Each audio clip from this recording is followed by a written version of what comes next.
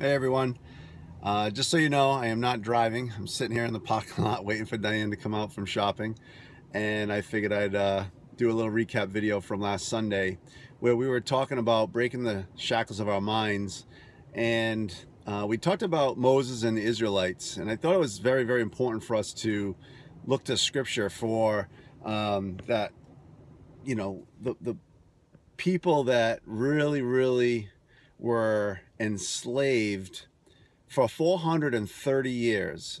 And the significance of that is, prior to that, they were the chosen people of God. They were fulfilling the promises given to them to Abraham, and then they became enslaved. And for 430 years, all they knew was just forced labor and oppression. And then Moses is sent to set them free, and God shows up in amazing ways, does all these miracles, and then from time and time again in the Old Testament, you just hear the stories of the Israelites when they're complaining, and they actually say things like, "I'd rather go back to being a slave in Egypt." And it's like you hear that and you're like, how can they how could they ever want to go back to being enslaved? And we talked about sometimes the, that which we don't know, we just don't know. And they didn't know what it was like to be free. They didn't know what it was like to enter into the promised land. They hadn't gotten there yet. It was just talk of that. And all these kids knew was that their parents had been slaves, and their parents had been slaves, and their parents had been slaves. And so they just figured that's what they were going to be.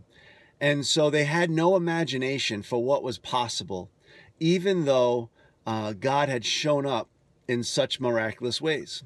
So let's look at our lives in light of that, because I put forth the premise that all of us have our minds shackled because we get sucked into like this way of life, right? Just the routine of life, where I would imagine for most of us, especially if you have young kids, that the routine is something like this. You wake up at 6 a.m., you get the kids ready for school, they have breakfast, you send them off, then you go off to work, you come back 5, 6 o'clock at night, you get the kids ready for dinner, get them to do their homework, get them to put to bed, you have an hour to yourself, and you watch some TV and you go to bed. And that's basically all we do. And then some of us, we live for the weekends, right? Where we look forward to Saturday and Sunday so we can, quote unquote, have some free time and some fun time. So if we do that, how can we live on mission? How can we help bring the kingdom? How can we help give our lives to a cause beyond ourselves, greater than just taking care of our family? And of course, that is vitally important. But God calls us to do so much more than that. And I think that we're shackled in that way because we kind of buy into that's just the way it is.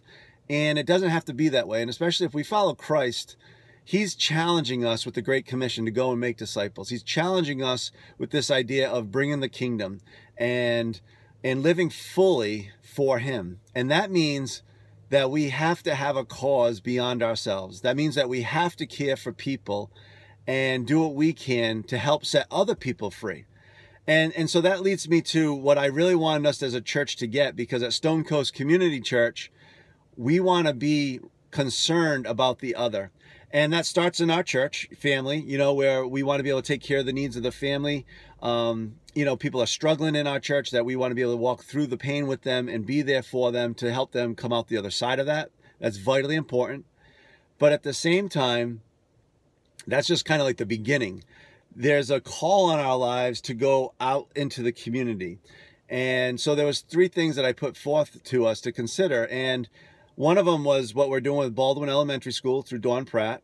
And we talked a little bit about that and the importance of helping these kids be able to read by grade 3. And the importance of that long term, it was astronomical. So we talked about, can you carve out 2 hours of your time to be able to give back to the community so that these kids have the hope of being able to go to college and bettering their lives in the future? Then we also talked about Highlander, where we meet at the church. And those students, primarily about 60–70% of them, come from inner city Providence. And we just talked about there's a cycle of poverty there. There's a cycle of, if I'm a young man, there's the temptation of getting involved in gangs, the temptation of selling drugs. If you're a young woman, there's a temptation of having, having a child out of wedlock as a teenager, maybe becoming a stripper or a prostitute. These are all ways that they want to survive and make money. And so I challenge us as a church to say, we're going to team up with Highlander with their mentor program that can also be an internship and help these young people learn more options, that there's other things out there. There's good job opportunities. There's pathways to college that they can take. And as a church, we want to be able to come around them and support them and encourage them, but also look for business opportunities so that we can help them find good paying jobs. And I just feel like the long-term consequences of this are phenomenal, that we can help change lives by coming around these young people and pointing them in the right direction. So that's something else that we're going to be pursuing.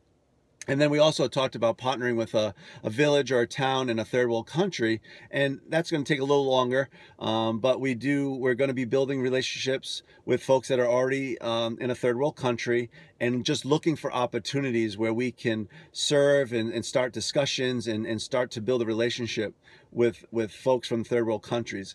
And so I hope that you are excited about this vision and that you want to be participating alongside us. If this is something that you'd like to have another conversation with me about, or you have your own business, or you know other people that might want to be a mentor and be able to have students to intern there, please let me know about that. So we're excited about what's going to happen in the near future. And so we look forward to seeing you Sunday, where we're going to be starting a new series that I'm excited about. But you all have a great weekend, and we'll see you Sunday.